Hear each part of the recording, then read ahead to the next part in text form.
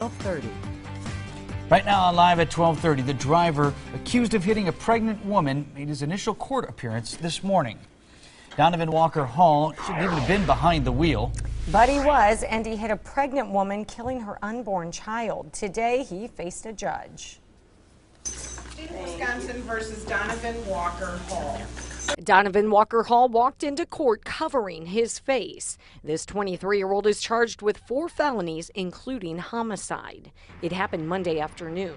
Police say Walker Hall was speeding along Martin Luther King Drive, going 56 in a 30.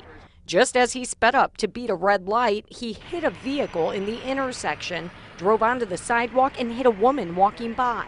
That woman was 9 months pregnant. She survived. The baby did not. Today in court, the prosecutor requested a high amount of bail, also arguing that Walker Hall shouldn't have been behind the wheel because he's never had a driver's license. Based on all those factors, the state feels that $250,000 is more than appropriate.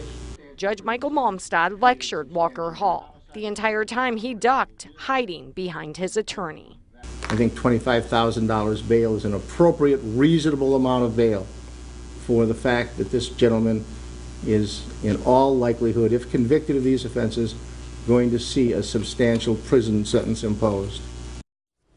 And the judge said today in court that the victim is still recovering from serious injuries. A 408-foot silver